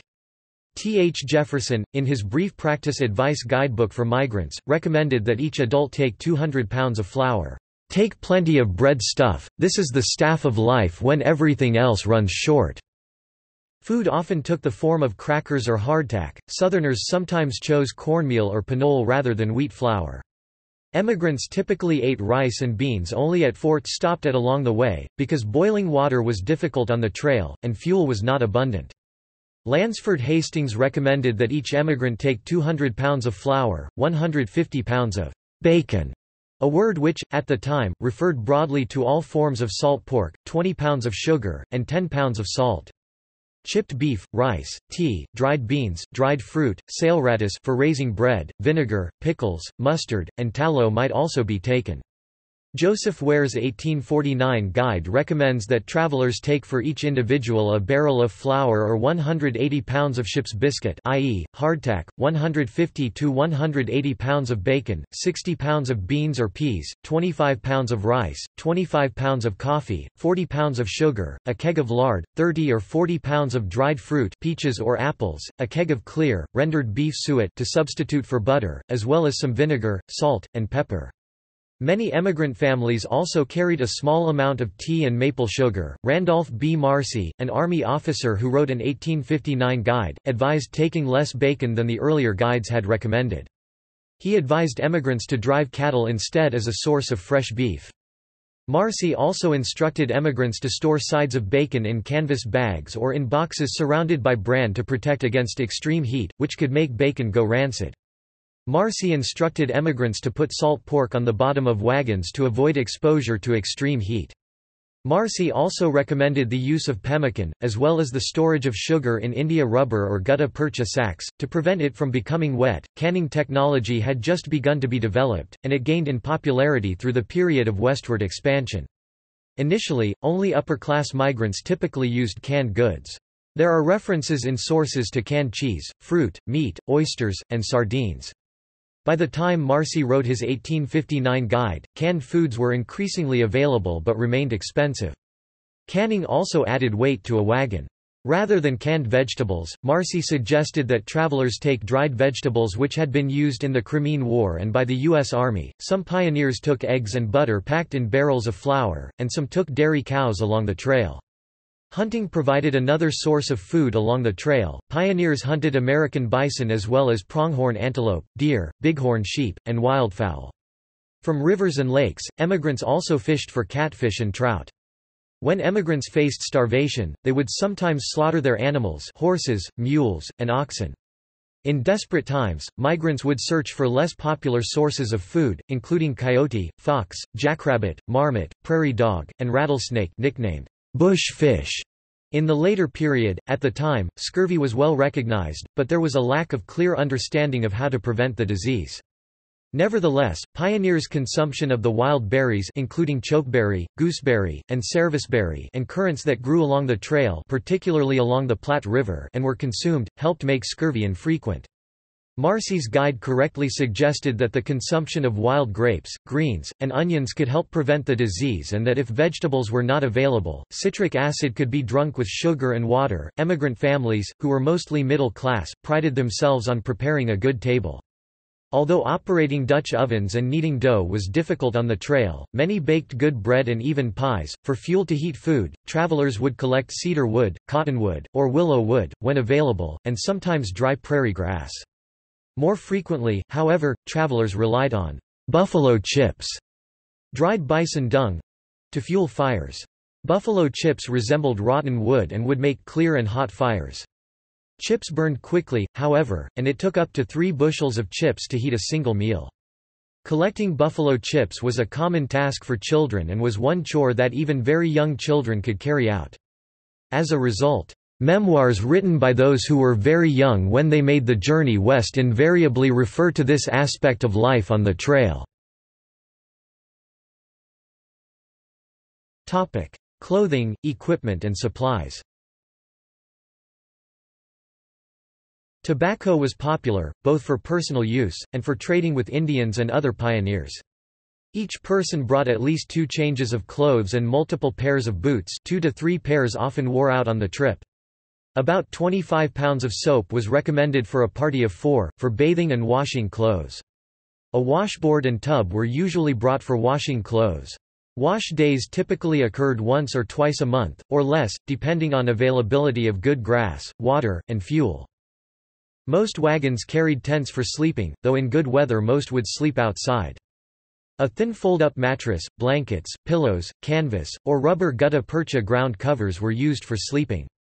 Sometimes an unfolded feather bed mattress was brought for the wagon, if there were pregnant women or very young children along. Storage boxes were ideally the same height, so they could be arranged to give a flat surface inside the wagon for a sleeping platform. The wagons had no springs, and the ride along the trail was very rough. Despite modern depictions, hardly anyone actually rode in the wagons, it was too dusty, too rough, and too hard on the livestock.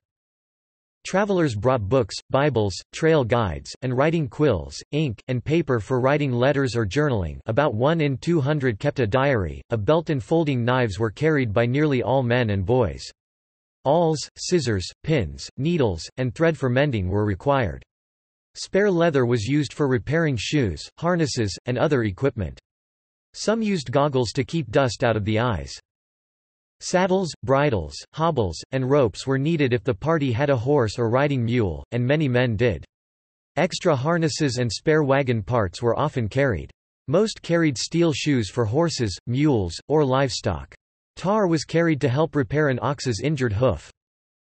Goods, supplies, and equipment were often shared by fellow travelers. Items that were forgotten, broken, or worn out could be bought from a fellow traveler, post, or fort along the way. New iron shoes for horses, mules, and oxen were put on by blacksmiths found along the way. Equipment repairs and other goods could be procured from blacksmith shops established at some forts and some ferries. Emergency supplies, repairs, and livestock were often provided by local residents in California, Oregon, and Utah for late travelers on the trail who were hurrying to beat the snow. Non-essential items were often abandoned to lighten the load, or in case of emergency. Many travelers would salvage discarded items, picking up essentials or leaving behind their lower quality item when a better one was found abandoned along the road. Some profited by collecting discarded items, hauling them back to jumping-off places, and reselling them. In the early years, Mormons sent scavenging parties back along the trail to salvage as much iron and other supplies as possible and haul it to Salt Lake City, where supplies of all kinds were needed. Others would use discarded furniture, wagons, and wheels as firewood. During the 1849 gold rush, Fort Laramie was known as Camp Sacrifice because of the large amounts merchandise discarded nearby. Travelers had pushed along the relatively easy path to Fort Laramie with their luxury items but discarded them before the difficult mountain crossing ahead, and after discovering that many items could be purchased at the forts or located for free along the way. Some travelers carried their excess goods to Salt Lake City to be sold. Professional tools used by blacksmiths, carpenters, and farmers were carried by nearly all. Axes, crowbars, hammers, hatchets, hoes, mallets, mattocks, picks, planes, saws, scythes, and shovels were used to clear or make a road through brush or trees, cut down the banks to cross a wash or steep-banked stream, build a raft or bridge, or repair the wagon. In general, as little road work as possible was done. Travel was often along the top of ridges to avoid the brush and washes common in many valleys. Statistics. Overall, some 268,000 pioneers used the Oregon Trail and its three primary offshoots, the Bozeman, California, and Mormon trails to reach the West Coast, 1840–60. Another 48,000 headed to Utah. There is no estimate on how many used it to return east. Emigrants. Some of the trail statistics for the early years were recorded by the U.S. Army at Fort Laramie, Wyoming, from about 1849 to 1855.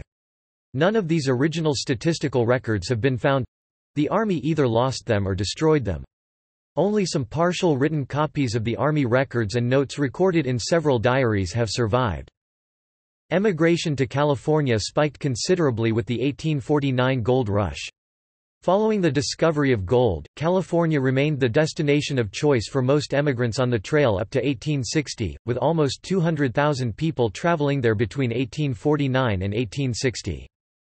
Travel diminished after 1860, as the Civil War caused considerable disruptions on the trail. Many of the people on the trail in 1861 to 1863 were fleeing the war and its attendant drafts in both the South and the North. Trail historian Merrill J. Matz has estimated the number of emigrants for 1861 to 1867 given in the total column of the above table. But these estimates may well be low since they only amount to an extra 125,000 people, and the 1870 census shows that over 200,000 additional people, ignoring most of the population increase in California, which had excellent sea and rail connections across Panama by then, showed up in all the states served by the Bozeman, California, Mormon, and Oregon trails and their offshoots. Mormon emigration records after 1860 are reasonably accurate, as newspaper and other accounts in Salt Lake City give most of the names of emigrants arriving each year from 1847 to 1868. Gold and silver strikes in Colorado, Idaho, Montana, Nevada, and Oregon caused a considerable increase in people using the trails, often in directions different from the original trail users. Though the numbers are significant in the context of the times, far more people chose to remain at home in the 31 states. Between 1840 and 1860, the population of the United States rose by 14 million, yet only about 300,000 decided to make the trip. Many were discouraged by the cost, effort and danger of the trip. Western scout Kit Carson is thought to have said, "The cowards never started and the weak died on the way," though the general saying was written by Joaquin Miller, in reference to the California gold rush. According to several sources, 3 to 10% of the emigrants are estimated to have perished on the way west, many who went were between the ages 12 and 24. Between 1860 and 1870, the U.S. population increased by 7 million, about 350,000 of this increase was in the western states. Western census data. These census numbers show a 363,000 population increase in the western states and territories between 1860 and 1870. Some of this increase is because of a high birth rate in the western states and territories, but most is from emigrants moving from the east to the west and new immigration from Europe. Much of the increase in California and Oregon is from emigration by ship, as there was fast and reasonably low-cost transportation via east and west coast steamships and the Panama Railroad after 1855. The census numbers imply at least 200,000 emigrants or more used some variation of the California, Oregon, Mormon, Bozeman trails to get to their new homes between 1860 and 1870. Costs. The cost of traveling over the Oregon Trail and its extensions varied from nothing to a few $100s per person. Women seldom went alone. The cheapest way was to hire on to help drive the wagons or herds, allowing one to make the trip for nearly nothing or even make a small profit. Those with capital could often buy livestock in the Midwest and drive the stock to California or Oregon for profit. About 60 to 80% of the travelers were farmers and as such already owned a wagon, livestock team, and many of the necessary supplies.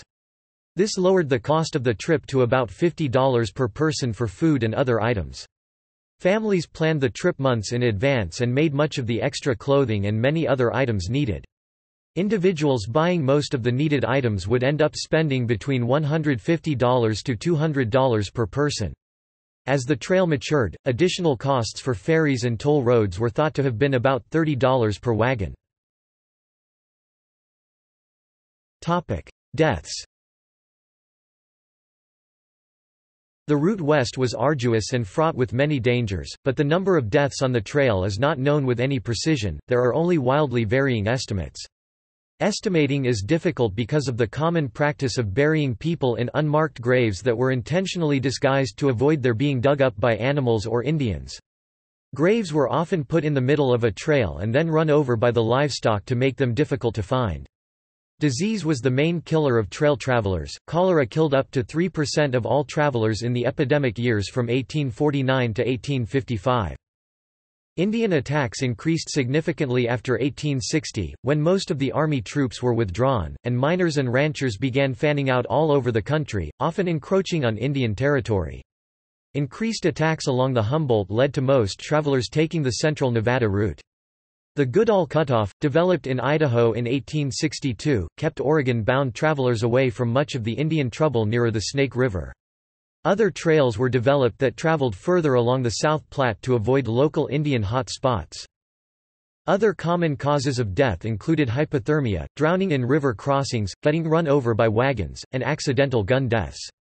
Later, more family groups started traveling, and many more bridges and ferries were being put in, so fording a dangerous river became much less common and dangerous. Surprisingly few people were taught to swim in this era. Being run over was a major cause of death, despite the wagons only averaging 2 to 3 miles per hour. The wagons could not easily be stopped, and people, particularly children, were often trying to get on and off the wagons while they were moving—not always successfully. Another hazard was a dress getting caught in the wheels and pulling the person under. Accidental shootings declined significantly after Fort Laramie, as people became more familiar with their weapons and often just left them in their wagons. Carrying around a 10-pound rifle all day soon became tedious and usually unnecessary, as the perceived Indian threat faded and hunting opportunities receded. A significant number of travelers were suffering from scurvy by the end of their trips. Their typical flour and salted pork, bacon diet had very little vitamin C in it. The diet in the mining camps was also typically low in fresh vegetables and fruit, which indirectly led to early deaths of many of the inhabitants. Some believe that scurvy deaths may have rivaled cholera as a killer, with most deaths occurring after the victim reached California. Miscellaneous deaths included deaths by childbirth, falling trees, flash floods, homicides, kicks by animals, lightning strikes, snake bites, and stampedes. According to an evaluation by John Unruh, a 4% death rate or 16,000 out of 400,000 total pioneers on all trails may have died on the trail. Reaching the Sierra Nevada before the start of the winter storms was critical for a successful completion of a trip. The most famous failure in that regard was that of the Donner Party, whose members struggled to traverse what is today called Donner Pass, in November 1846. When the last survivor was rescued in April 1847, 33 men, women, and children had died at Donner Lake, with some of the 48 survivors confessing to having resorted to cannibalism to survive. Disease. Disease was the biggest killer on the Oregon Trail. Cholera was responsible for many of the lives taken. During the span of time the trail was in use, cholera was endemic to much of the U.S., specifically on the East Coast. The disease has a fecal-oral transmission, meaning if any food or water that contains feces with the bacteria is consumed you would get the disease. Cholera has an incubation period of up to 5 days. Someone starting the trail on the East Coast can walk for a few days until the disease starts presenting symptoms. After the first sign of symptoms, the person would typically be dead within a few hours. Many of the deceased were left on the trail, contaminating rivers and streams, which was the only supply of water for many of the travelers.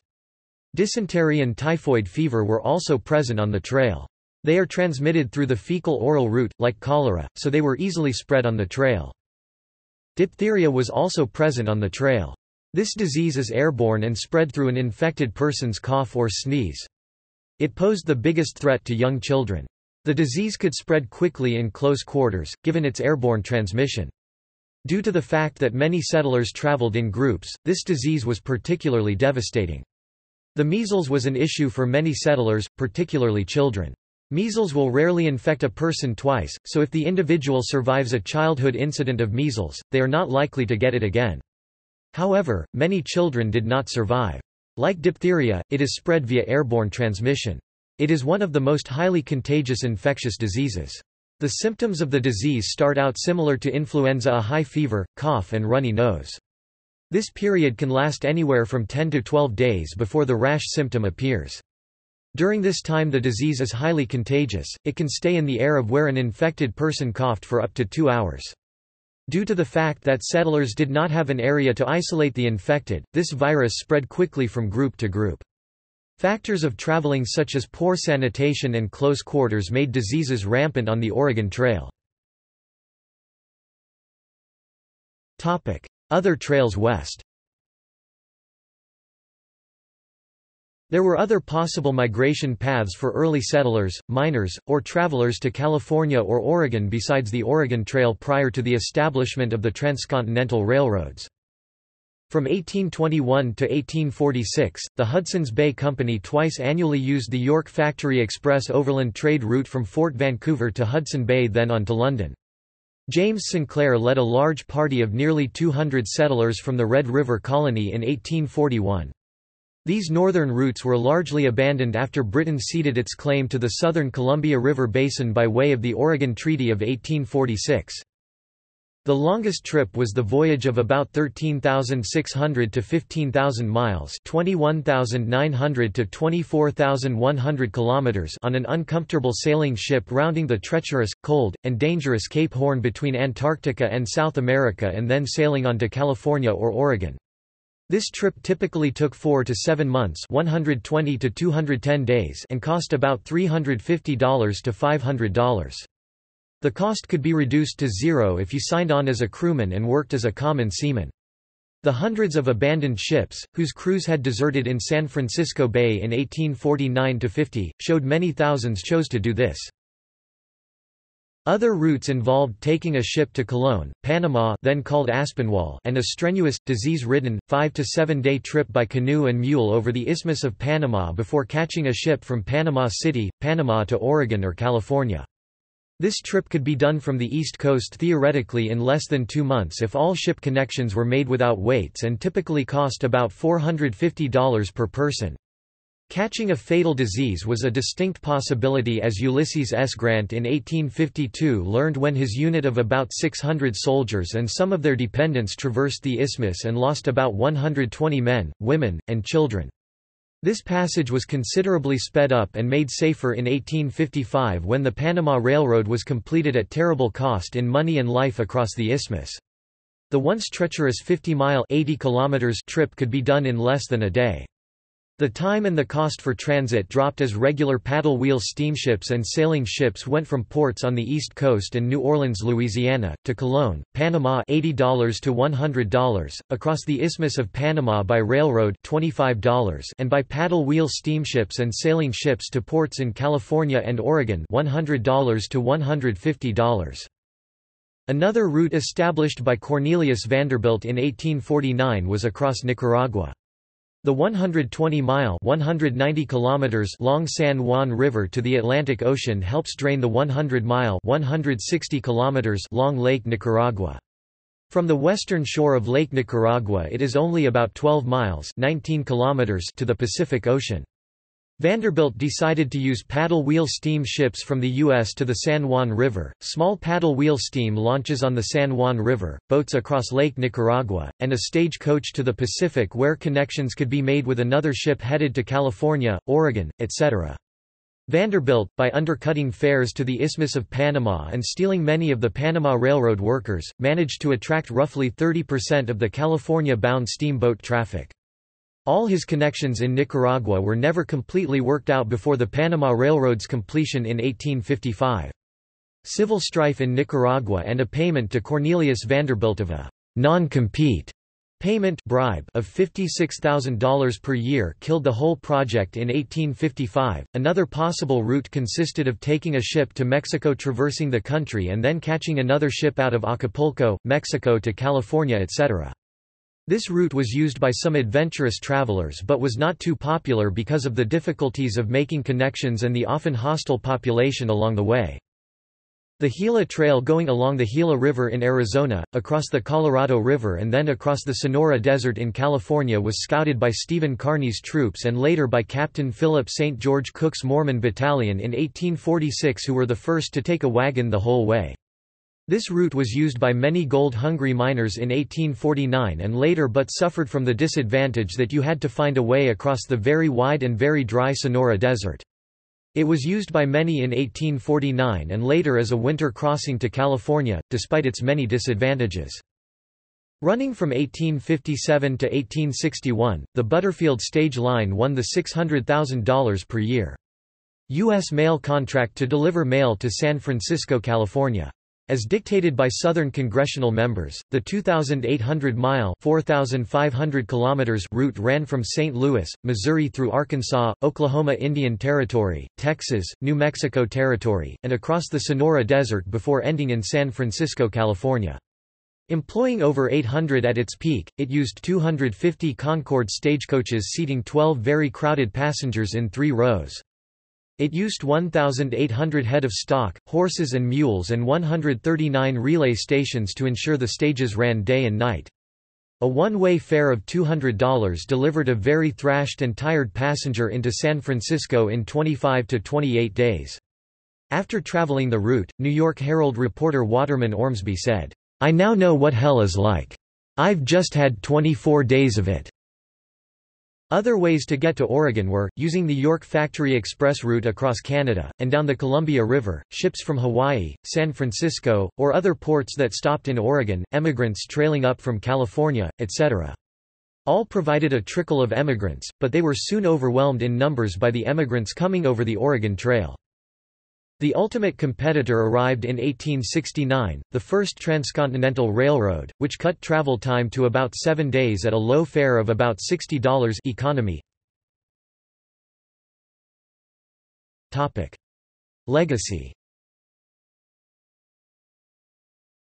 One of the enduring legacies of the Oregon Trail is the expansion of the United States territory to the West Coast.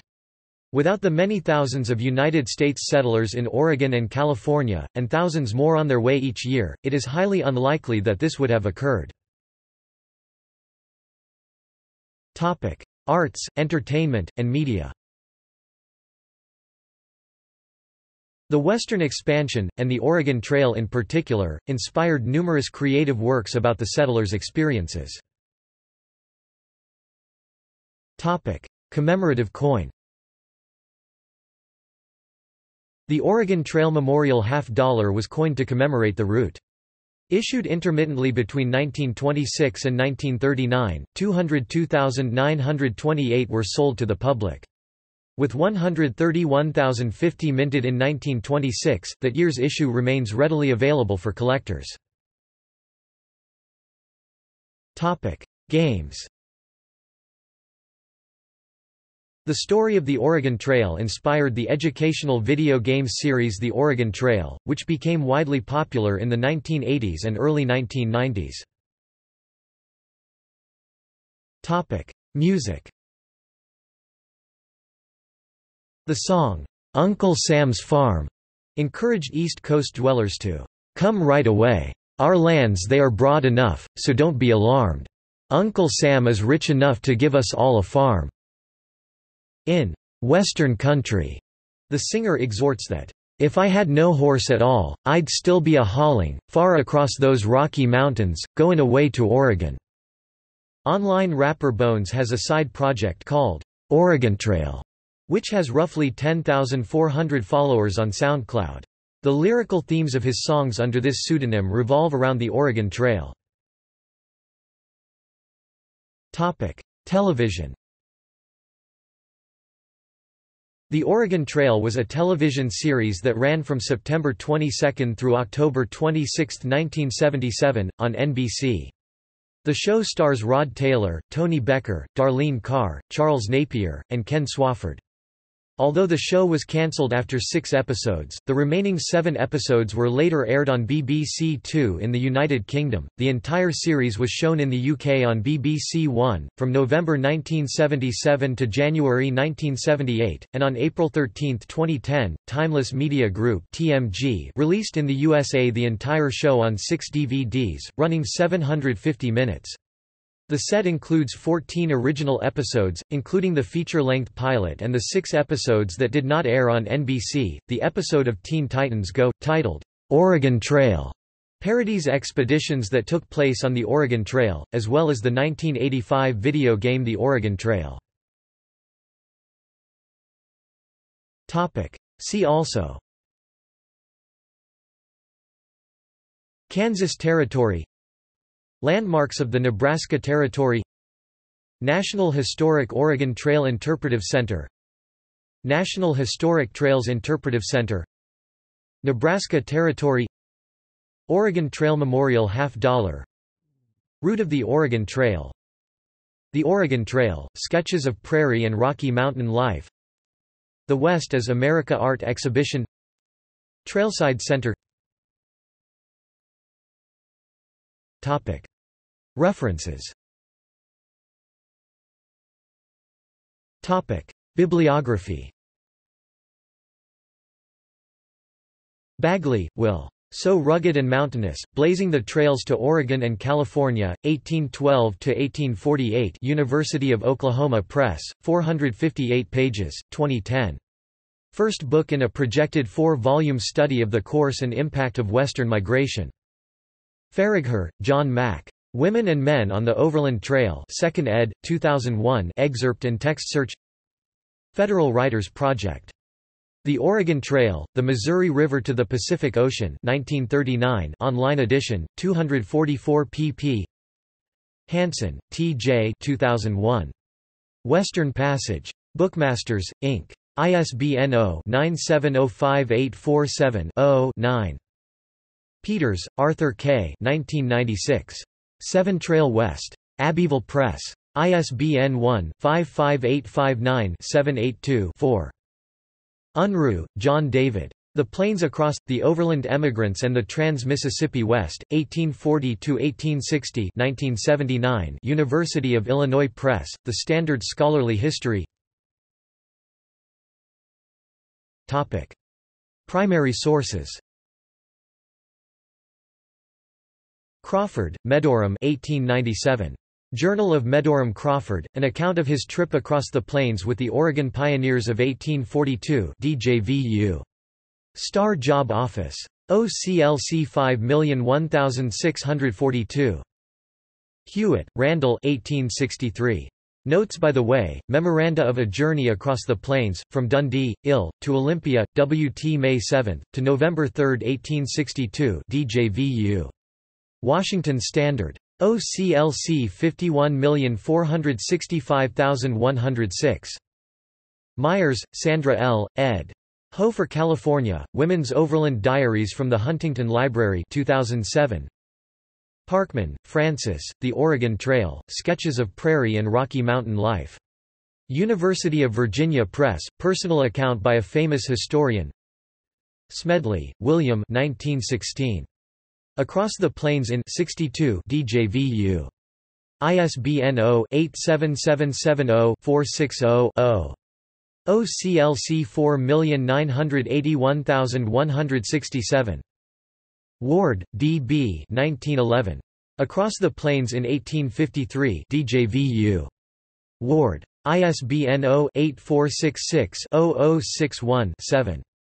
OCLC 2931824. Williams, Joseph 1921. Narrative of a Tour from the State of Indiana to the Oregon Territory in the Years 1841–2 DJVU. Standard. ISBN 0-87770-172-5. OCLC 2095243. External links. Oregon National Historic Trail, National Park Service. National Trail Map. Oregon Trail Map, archived from Broken National Park Service link. California Trail Map, archived from Broken National Park Service link. Oregon Trail History, archived from Broken Oregon Department of Transportation link with maps. Pathways of Pioneers, Idaho's Oregon Trail Legacy documentary produced by Idaho Public Television. Oregon National Historic Trail, BLM page.